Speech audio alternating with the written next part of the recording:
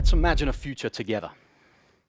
A future where our healthcare industry focuses on the prevention of disease and not just trying to cure it. Right now, when we feel sick, we go to the doctors, take our prescription, and get on with our lives. But what if we led lives that created barriers to disease instead of opening the gates to it? I believe there are better ways to improve health than just pharmaceuticals alone. How we eat, how we sleep, and how we move are vital components. I've been focusing on how movement affects cognitive function. How we move defines who we are in significant ways. And movement begins in the brain. It's the control center of the body. Emerging research is showing a little of how different movement activities affect the brain in different ways. In a study just March of this year, Dr. Raji at UCLA showed that varied activities like gardening and dancing increases brain volume and decreases the risk of Alzheimer's by 50%. Dr. Adele Diamond did a review study on movement research, of which there's fairly little, and found that bimanual coordination, rhythmic motion, frequently crossing the midline, and hand-eye coordination were particularly valuable when looking at executive function in the brain. Blair and Raver in 2014 showed that real-world activities, such as martial arts, showed more widespread cognitive benefit than targeted computerized training. This is a picture of my brainwaves while stepping in place. As you can see from the concentration number, that doesn't take a lot of energy for my brain. I'm going to be working with Dr. Krugolson from University of Victoria on a study that will compare well-learned aerobic activity to more complex activity. We believe the complexity provides some different benefits than just exercise alone. This is a picture of my brain while doing Kali. As you can see, I'm going to flip back and forth. There's a big difference there. Now, I wish I could tell you what those colored lines mean, but I have no idea. I'm not a neuroscientist. I'm a kinesiologist. I specialize in martial arts and movement. I don't need those pictures to know that something different is going on, though. I feel it, and all my training brothers feel it as well when we train. So what is Kali? It's a Filipino martial art known for its use of weapons and tools and progressive flow drills. Our instructor, Guro Inosanto, is a pioneer of this art. He's been training and teaching it for 60+ years. And even though he turns 80 in a couple of months, he is still as sharp as a tack. This is one of the reasons that I follow this research. Another reason is a story that he frequently tells us during class about a student who came up to him and thanked him at a seminar. The student had been in an accident and lost his memory. Couldn't remember his wife or his kids. He attributes getting his memory back to a drill in Kali called Heaven 6. Let me show you what that looks like.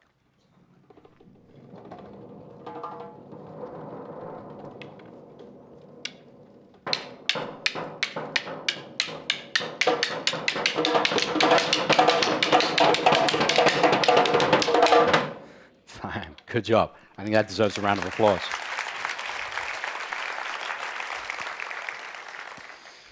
So obviously that's a pretty complex movement pattern.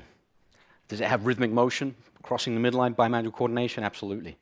And it takes a while to learn it. And when we were learning it, we found it difficult. And we experienced something called brain scramble, which is a term I stole from Dr. O'Shea that we had from earlier. Rather than me try to explain that, I'd like you to feel it. So I'd like everyone to take their left hand, snap the shape of a triangle. Well, that's cool for that sound guy earlier. Okay, take your right hand, snap the shape of a box, 4 corners. Good. So for the 2-3 people in the room that can't snap their fingers, I apologize. We'll get to you later. You know what's coming next. Try and do them together.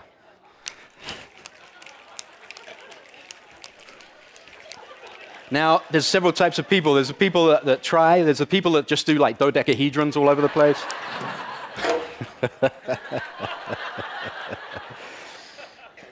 But how many people feel like it's like your brain's misfiring? It's like the spinning beach ball on a Mac, right? That's because you're making your brain work harder. You're splitting its attention, and you're adding cognitive load. And just like a muscle, when you make it work harder, it gets stronger. I use Kali for a variety of different programs. I train elite athletes here on UCLA's campus, the water polo team and the football team. I train police officers. I teach children with autism. And I've been training Daniel for about 4 or 5 years. Daniel has cerebral palsy. He has issues with his gait and his balance. And as you can see in the video, we're using a modified Heaven 6 drill here to kind of as contextual interference so he doesn't really think about his walking. And by doing this, he can walk in circles, as you can see. The camera has to catch up with him. He can walk backwards and forwards and laterally. And you see on his face, he really enjoys this, especially when he hits me in the hand, which seems to be quite often. Rather than me talk more about Kali, I'd like to show you more. I think that'll be a lot more exciting, even with my accent. So let's bring Guro Conrad, Guro Roland back up. So they're going to do 5 motions, 1, 2, 3, 4, 5, that's the code, and it starts with basic and gets a little bit more complex. So as they go, it's cob, cob, now they're crossing the midline, going to the low line, that Heaven 6 we already saw, and standard 6. Time, good job. Yes.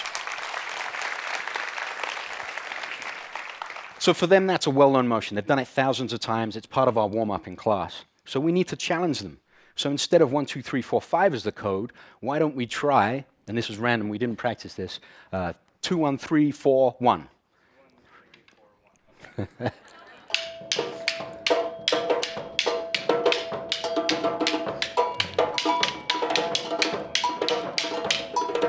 Time, good job, yes. So while that was still very good, did you see it kind of slow down a little bit as they were processing the code? Let's just make it harder for them, because I think that's fun. This time I'm going to give them the first number, and they're going to start. And halfway through the motion, I'll give them the next number, and then the next, and then the next. Yes, it's pretty impressive. So we'll start with number 4. 2, 1, 5, 6.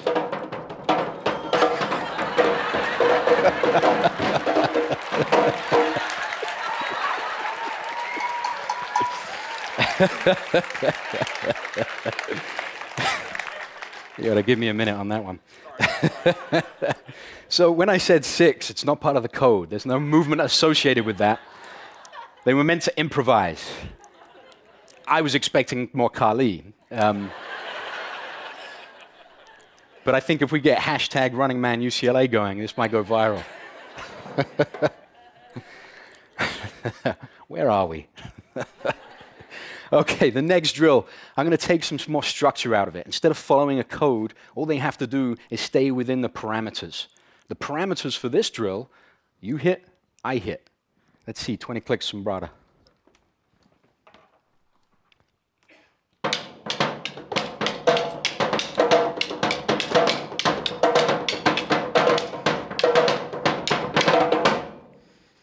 Time, good job.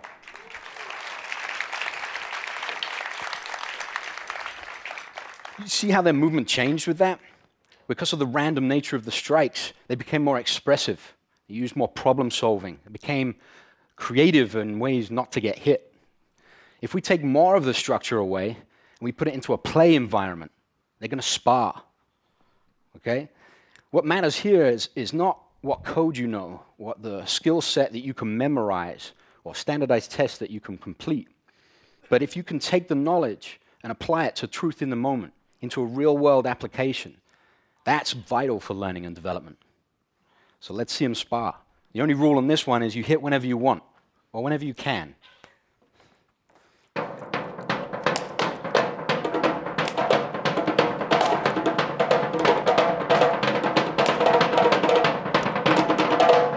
Time. Go.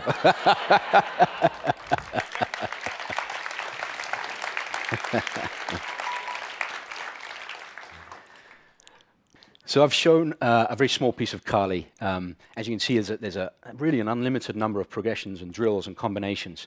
But it's not the only complex motor activity. I don't have Mike and Alex up here just because they're amazing world-class drummers. I believe drumming is very important. And whenever I drum, I get the brain scramble all the time. So we're going to play a little game. Alex is going to give us a quick beat. Mike's going to watch and listen and see if he can copy it. Our job is to see whether he gets it right. Alex, first one. Let's see what you got, Mike. That's pretty spot on, right? Yeah, okay. Too easy. Alex, ramp it up the complexity. Let's go.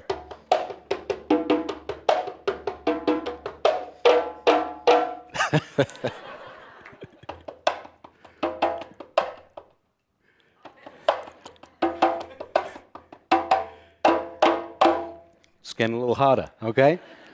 Let's ramp it up more. Alex, you're a world-class drummer. You've been drumming for decades. Let loose, brother. Show us what you got. Woo!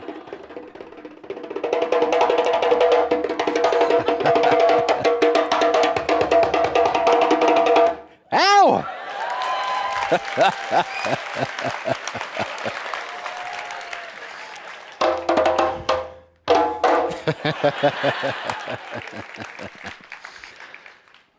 The reason I've shown different types of movement is not because these are the new trends in classes or on every corner, or we want you to go to do this.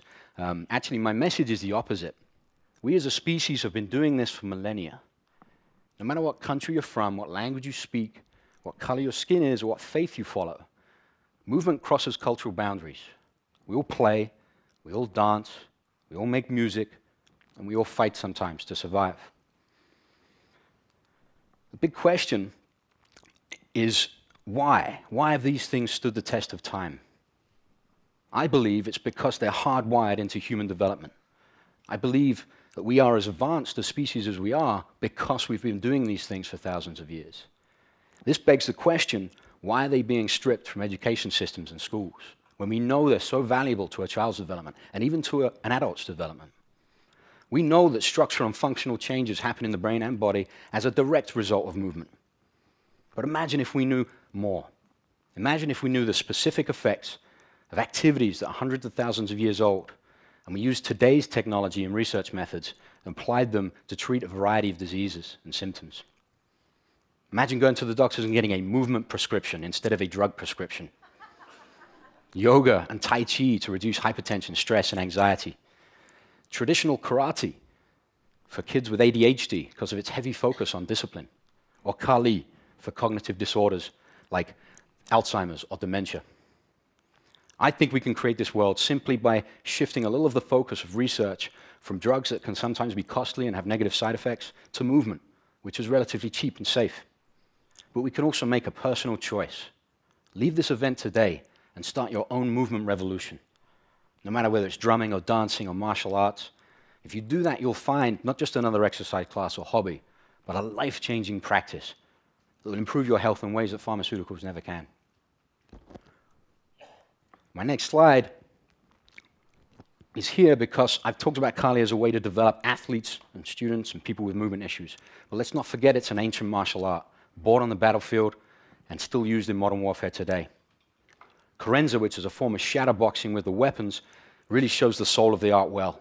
But also it shows within a single movement practice, individuals can express it in very different ways, as you'll see.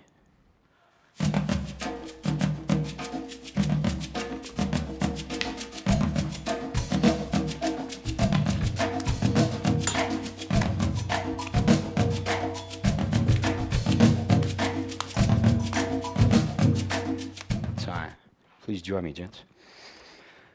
I'm going to close by talking about respect. Respect is a core value in martial arts, and today we're going to show you a traditional Kali salutation. We're doing this, but paying respects to you as the audience. We're paying respects to our instructor, Guro and all of our teachers, and to the art of Kali. But please listen to the words carefully, because I think they apply to everyone, everywhere, and not just Kali. Because for us, Kali is not just a martial art. It is a way of life. I present myself with an open mind and open heart. I acknowledge the hand of friendship is superior to the hand of war. I will take what I've learned with my mind and my heart. May we shed no blood. Thank you for your attention. God bless.